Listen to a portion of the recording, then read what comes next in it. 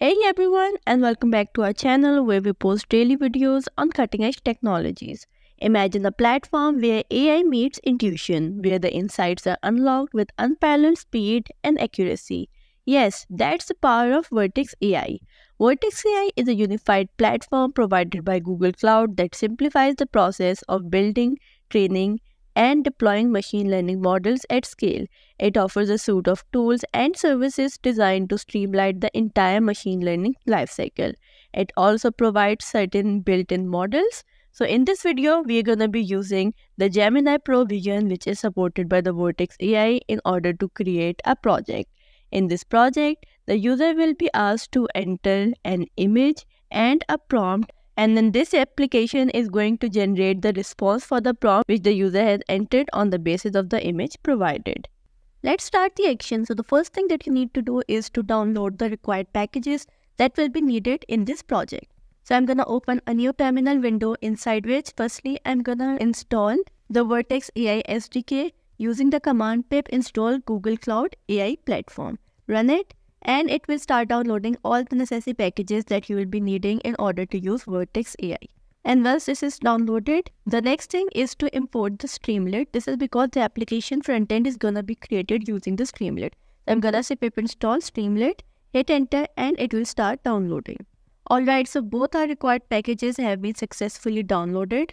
Now we are going to move towards our next step, which is to set up the credentials for our Google account. And for that, you have to download and install the Google CLI. And once it is successfully downloaded and installed, you have to open the Google Cloud SDK shell. This is how it looks like. And here, in order to set up the credentials for the Google account, I'm going to run the command gcloud auth application default login. Hit enter and a new sign-in window will be opened inside your browser. And once you have logged into your GCP account using the credentials will then be saved locally and they will be used by the ADC in order to perform the validation for the credentials. So once you have set up the file for having the credentials for your Google account, now you are all set to use the Vertex AI locally on your system. As I've already defined that this application is going to be a Streamlit application, so I'm going to go ahead and import all the necessary libraries right here. So firstly, I'm importing the Streamlit as ST. Then from the Vertex AI.preview.generative models, which contains all the models supported by Vertex AI, I'm going to be using the generative model and the image. And this generative model will actually contain all the models supported by Vertex AI. Then I am also importing the Vertex AI SDK, the temp file, and the OS for interacting with the operating system. Once you are done with adding the required libraries, now the next most important thing is to initialize the Vertex AI SDK by providing it information about your GCP project on which you want to run Vertex AI along with its region. So let's go ahead and do it. So firstly, I'm going to set the project ID in a variable called project ID. This is going to be the project ID for your GCP account on which you want to run the Vertex AI. Then you have to set the region in which your project is created.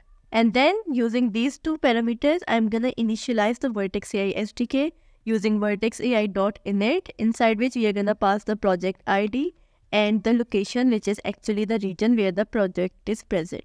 Now I'm going to create the actual function on which all of the processing will be done in order to get the response from the Gemini Pro Vision Model supported by the Vertex AI. So I'm going to define the function. The name of the function is going to be generate response, and it will take a prompt and an image file path as an input. The prompt is going to be the question which the user wants to ask from the image, and the image file variable will actually contain the path of the image which the user will upload using the file uploader. Then inside this function, this is all the code that we need in order to generate the response. Here is a brief summary of the function, that the function is used to generate response based on the prompt and an image. These are the parameters and it returns the generated response.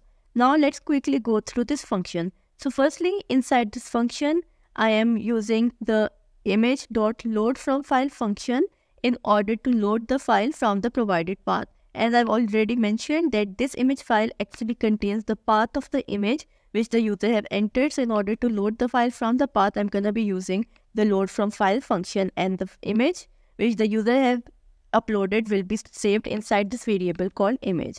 After that, I'm going to initialize a generative model with a specific model from the list of models supported by Vertex AI. So I'm going to create a variable called generative multimodal model, and inside it, I'm going to initialize a generative model, and the model which I'm going to be using is the Gemini 1.0 Pro Vision.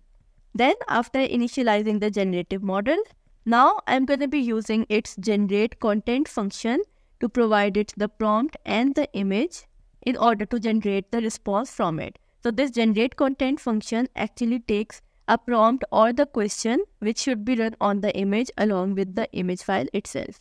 And in response, it is going to return us the answer to our question, which will be stored inside this variable called response. And you must be thinking that why I have written all of these things instead of simply returning the response. This is because the response contains a few other things apart from the only response. So inside the response, we had a list called candidates, and on its index 0, we had content, and the content has an attribute called text. And this text actually contains the text for our response. So instead of printing only the response and looking for our required data, I am simply printing the exact value that we need. And this is the entire code in order to get the response from the model provided by the Vertex AI. Now the only thing that is left is to create the front end using the Streamlit. And I'm going to be creating the front end of the application inside the main function, and here is the code for it.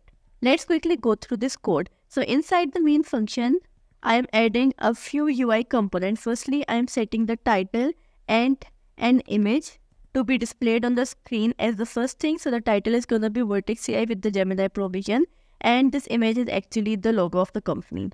Then, since we want to have an image and a prompt or a question uploaded or entered by the user, so firstly, I'm going to be using the streamlit.file uploader that will take a file as input from the user, and it will be saved inside the variable called image. But this image variable does not contain the path where the actual image was present. So I'm going to use the temp file right here, and I'm going to create a temporary directory using tempfile.makeTemp directory, and then I'm going to provide a temporary path which will be fetched from the temporary directory that we have created, and that path will be saved inside the variable called path.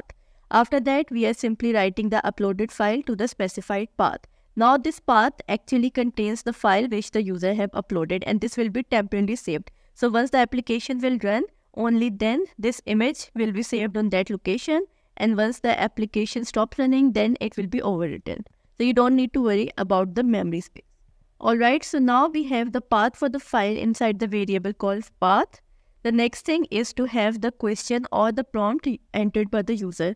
And for that, I'm going to firstly create a header saying the question, and in order for the user to enter the text, I'm going to be creating a text area, and the label of it is going to be enter your question, and whatever user will enter will be stored inside the variable called question.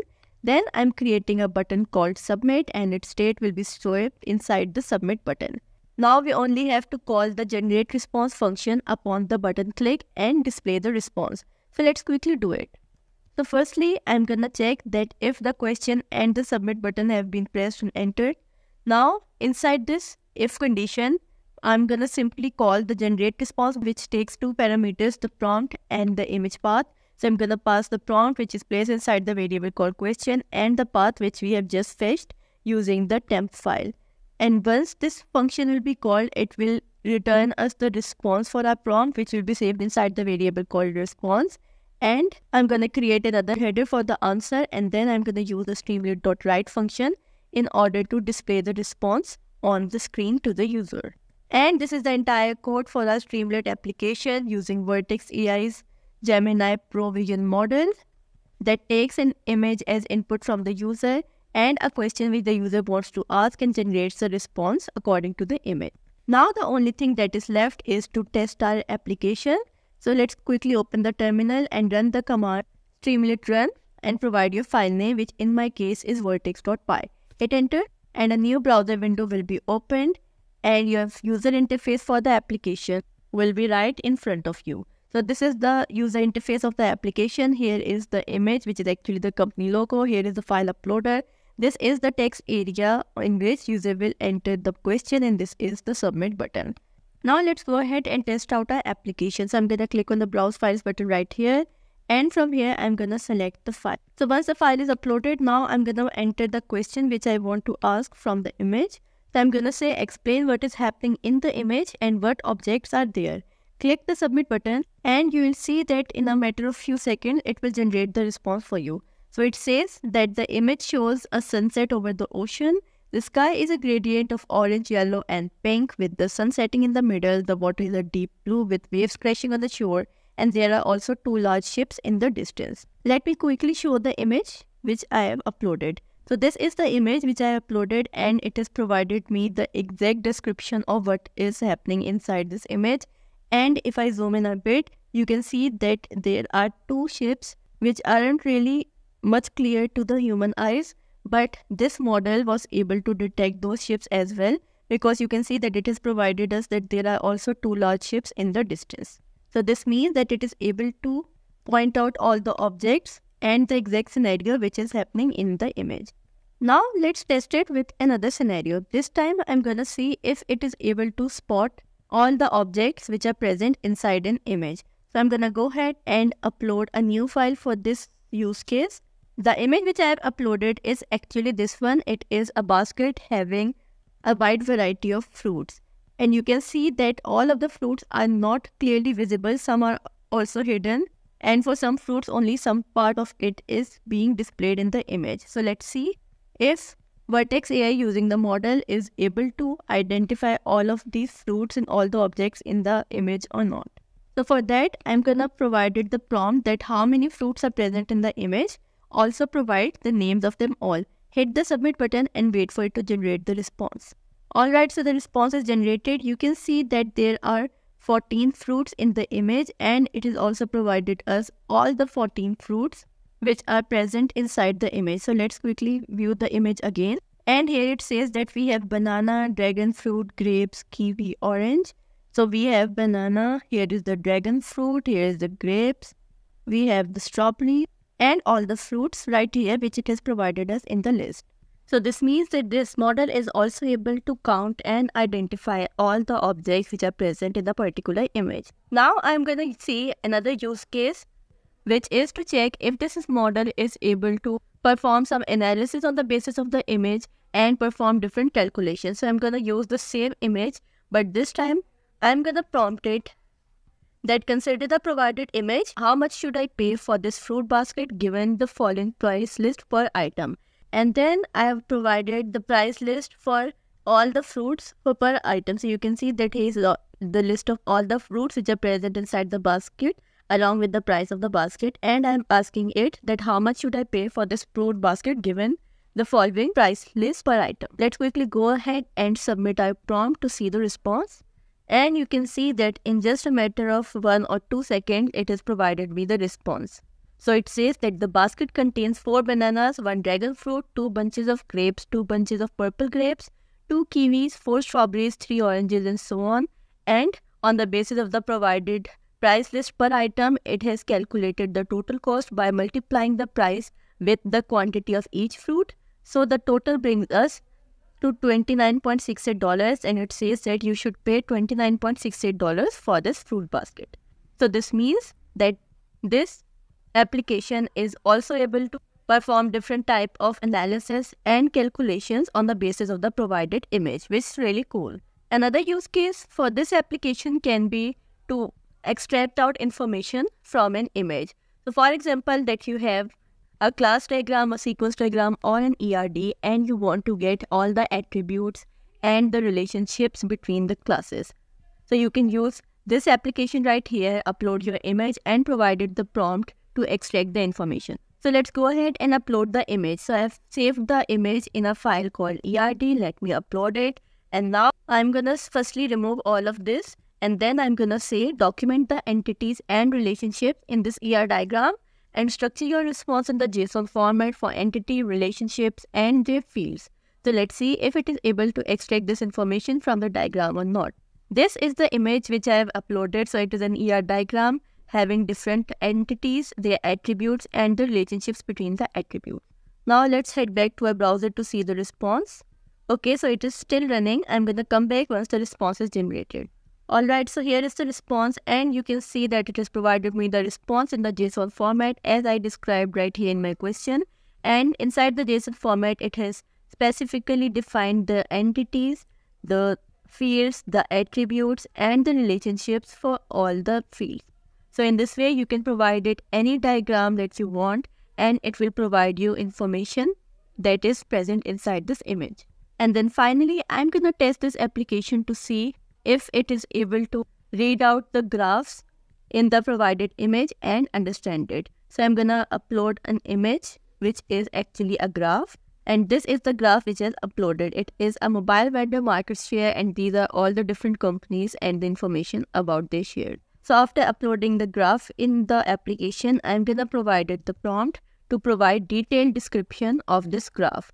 Click on the submit button and you will see that it will provide you the response. So it says that the graph shows market share of the 5 mobile phone vendors from 2017 to 20, which is correct. Then it has also provided us some information by understanding the graph. Because if you look at the graph, you will see that this is just an image, and only a person having information about reading the graph is able to interpret it. But this model has interpreted the graph well and has provided us information about looking at the graph. So this means that it is also able to view data visualization, understand it, and interpret it. So in this way, you can use this application to fetch valuable information, data, and objects from different images by simply providing a prompt. That's all for this video. I hope that you enjoyed this project as much as I did. Thanks for watching.